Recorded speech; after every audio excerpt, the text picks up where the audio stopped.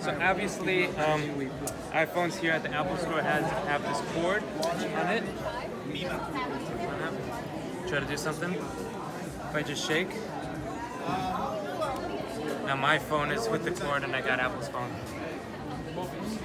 What's going on, guys? My name is Pandrea and welcome to Queen Amy.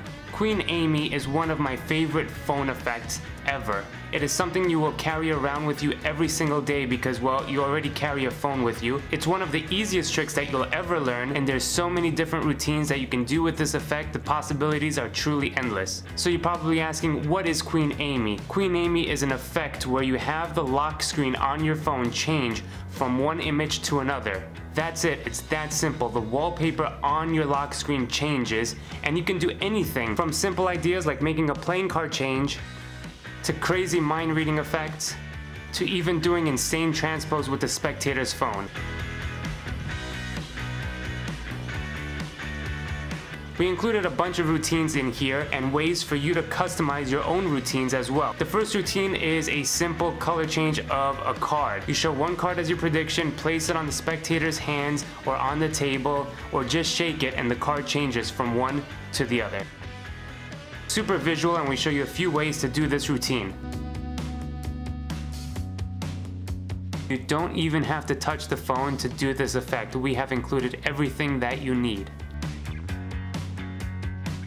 Another card routine that's one of my favorites that I've been doing is the princess card trick. Now, traditionally, the princess card trick was done by showing 5 cards and then one of them would vanish. In this version, you show 5 cards on your wallpaper. You ask the spectator to memorize one of them. Give them the phone to hold face up or place it on the table just for a second, and then when you snap your fingers and look down at the phone, their card has vanished from the wallpaper and it appears in one of your pockets. We've also included a really cool card force where you show a bunch of cards on the wallpaper, but there's only one specific one that they can see. When you show the other spectators, there's a whole bunch of cards because the image changes. So you're forcing that one card, and then you could go into any routine from there. Speaking of mind reading and messing with people's minds, there's a very cool routine where you show a blurry word that they can't read on the wallpaper. With just a wave, that word becomes visible and now they could read it.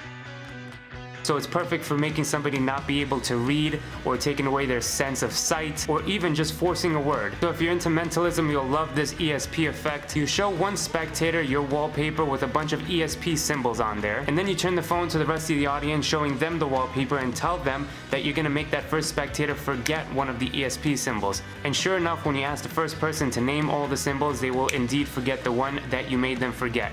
And these are just a few routines that are included with the explanation. With this comes with everything you need to perform. But I think the true value lies in the customization of this effect. You can literally do anything with this effect. Once you know how to build it yourself, you'll be making your own effects and coming up with ideas right away. So sit back, relax, and enjoy Queen Amy. How are you? Yeah. Very good? Yeah. Okay, I'm gonna try to do something a little bit weird now. I made a prediction. I'm not gonna show you it just yet. First, you're gonna take one of these cards. So, I need one finger. Just like that. Yeah, touch the back of one card. Just touch. Yep. Take it out. And you show the camera, but don't show me. Okay, very important. Okay. Good? You Yes. happy? I'm happy. In general? I'm super happy. Very good. And happy with the card as well, right? Good. So look, if I do this, now I don't know exactly where it is, but I know it's somewhere in the center. I have a prediction. And I put it on my phone. And I think 7 of hearts. Did we get it? No. No. Okay, not the 7 of hearts. All right, let me try something. Look, if I do this, yeah, I was gonna predict the 7 of hearts. Oh my god. But look, tell me what your card was. What was it? Queen of Spades. Queen of Spades, yeah? Oh my god. See, but wait. If the card changes here, that means my prediction now should have changed. Take a look. Turn it over. I'm so dreamy. Oh my god. How you can do that? Oh my god. Weird. I can love it. Okay, so I want to talk about Queen Amy with you guys for a second. What you saw was kind of like the trailer of everything, but I want to take you through each of the effects one by one and sort of talk you through it. Now, one thing that I do want to point out that I think is super important, and because we are on a public platform here, I do not want anybody commenting down below on possible methods or how they think it's done. This is really not the place for it. So if you do enjoy this, go ahead, pick it up from thebluecrown.com. That would mean a lot to me. It supports me. I've been working on this effect for a long time, and with the help of my good friend Bo Creamer, we came up with these routines. So we did put a lot of work into it, but also respect the fact that we don't want a bunch of methods in the comments. That just ruins the fun for everybody. And trust me, even if you think you know the method, yes, the method is simple, and maybe you know half of it, but trust me, we put a lot of work into every single little detail, so you're gonna want the full explanation so you know the ins and outs, and it comes with everything needed to start right away. Now let's talk about some of the effects that you can do with it. Now the first one is the most simple one, the most straightforward one, is a color change of a card. When you think to do an effect, you always think the first thing is a card change, a card revelation, and even though it's not the best to do and it's not as powerful as some of the other ones that you can do, I certainly think it has merit if you do it right. Now there's a bunch of different ways to do this simple one card change. One idea is literally to force a card, show the wallpaper and as your prediction, and say, oh, I got it wrong, and then change it, okay? Without doing much, there's an effect right there.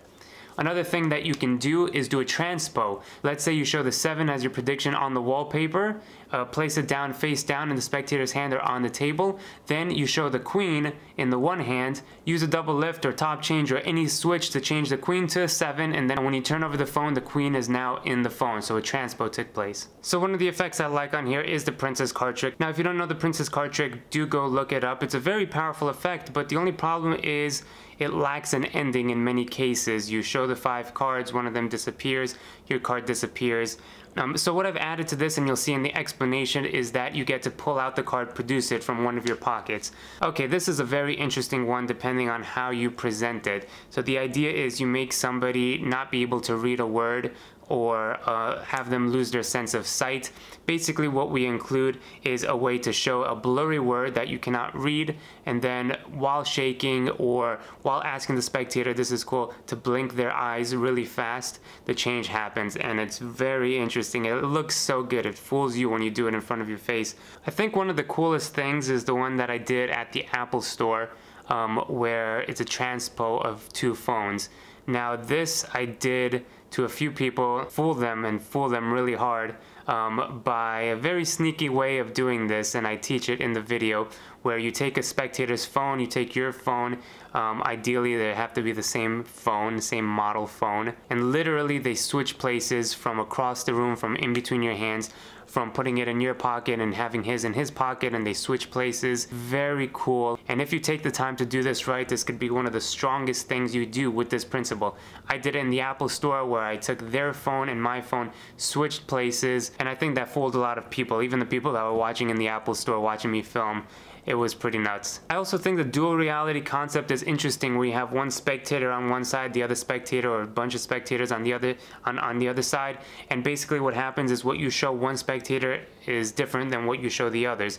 Now you use this to your advantage by having them see something that the others don't, right? So think about what you can do with that. Well, you can force an object that's not there.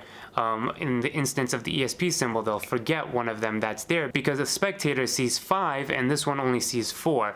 With the card force, they see the only one card that's there, but then when you show the rest of the spectators, a whole bunch of cards are there, so you can force a card very easily. Basically anything that you want one spectator to see that you don't want the others to see, you can do. Instant stooging is a great example. So I do appreciate you watching this video, taking the time and interest in my work. I've put so many things online for free for you guys here, and this is something that I've worked a lot on, so I am putting it for sale. It's only 15 bucks right now on thebluecrown.com for the holidays. So this will be available to purchase on thebluecrown.com on Black Friday 2018. So if you're watching this and it is past Black Friday, well, you can go ahead, check the link below and purchase it right away. And besides all of that, I just want to say thank you once again from myself, from Bo, and just thank you for your constant support. So we will see you very soon on the next video.